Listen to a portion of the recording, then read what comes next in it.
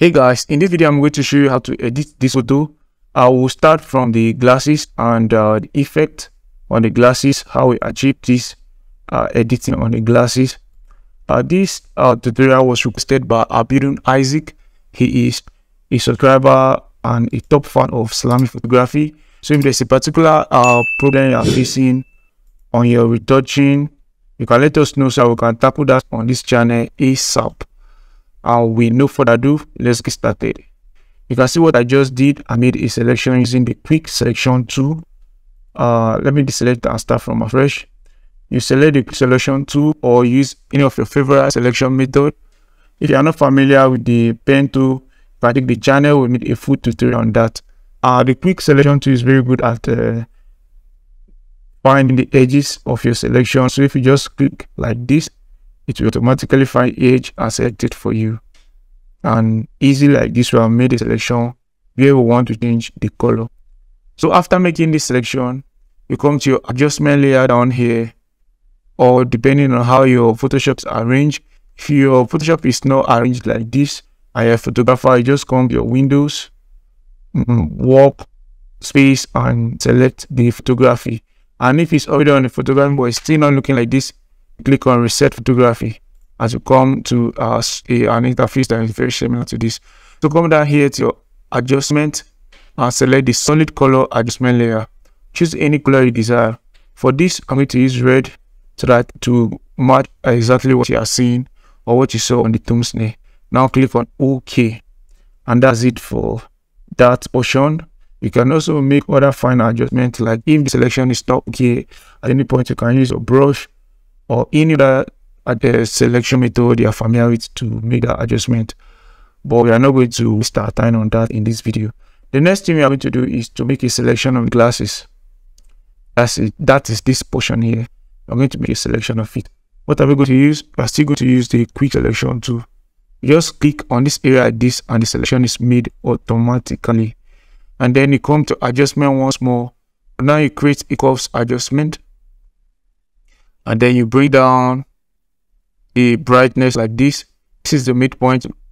Create a point at the midpoint and you drag it down like this until you're okay.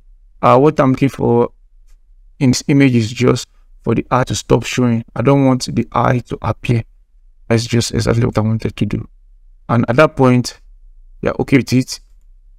And then you leave it. Now you can see that the glasses is looking very, very rough. And we have to like retouch it to bring out the beauty and give it an even look. How do we do that? We are going to use a method that I am very familiar with and is very, very easy. So you create a stamp visible layer using Ctrl Shift Alt E, and then you duplicate this layer, rename the top layer texture, and then rename the bottom layer color. We are going to be smoothing this out and then using a very witty approach, and you have to see that very soon. But we don't want to remove the whole texture from it. So to preserve a little bit of the texture, we are going to be doing frequency separation, the very basic frequency separation.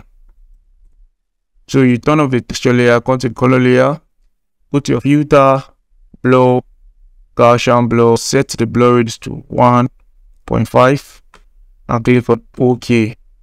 Now come to the texture layer, go to image, apply image, and if your image is an 8-bit image, you're going to be using a similar adjustment as I'm going to use in this apply image dialogues here.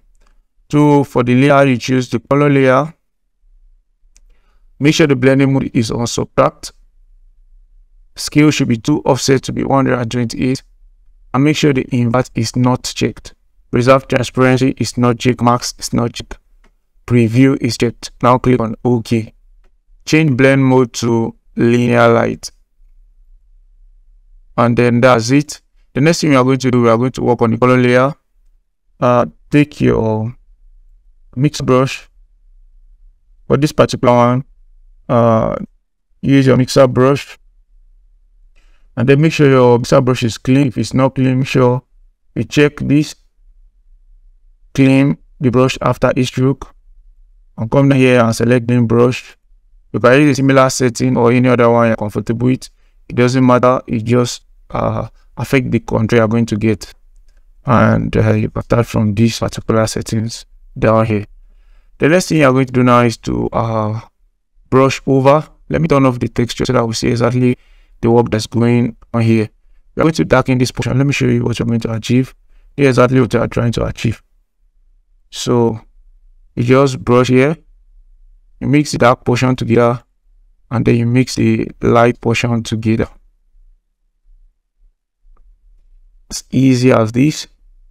You're going to take note of the edges. You're not going to overdo it so that you don't bleed into the edges. But if you do, you can easily mark it out using your favorite marks method. So we're just going to keep brushing on this particular level down here. So you mix it like this.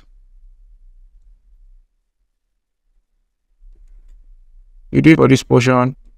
You do the same thing for this other side of the glasses.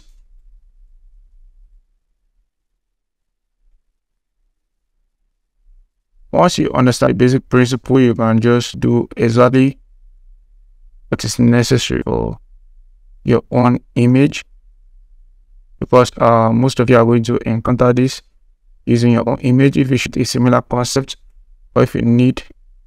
This is also very good for fabrics. If your fabric is squeezed, you do the frequency separation and use very similar method to even blend it out. If you want a more detailed video or video on that, let me know in the comment section right now. If you haven't liked this video already, please like this video so that other creative can come across it as well.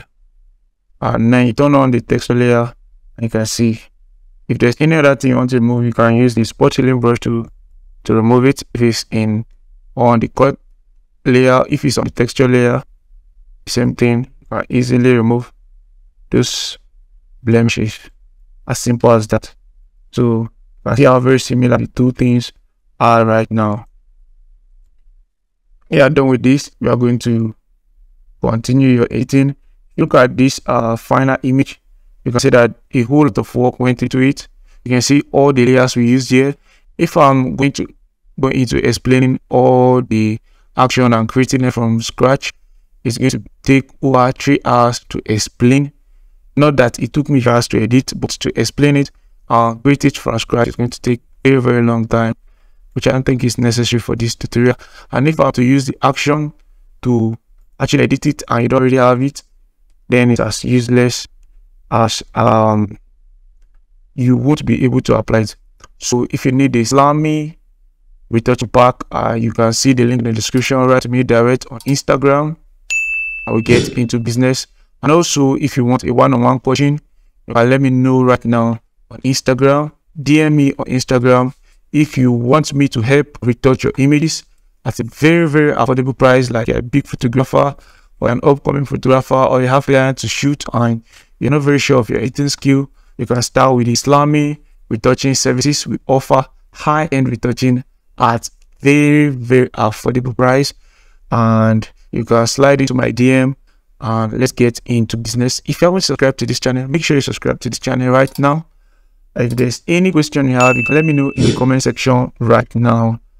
Happy to be part of your creative journey.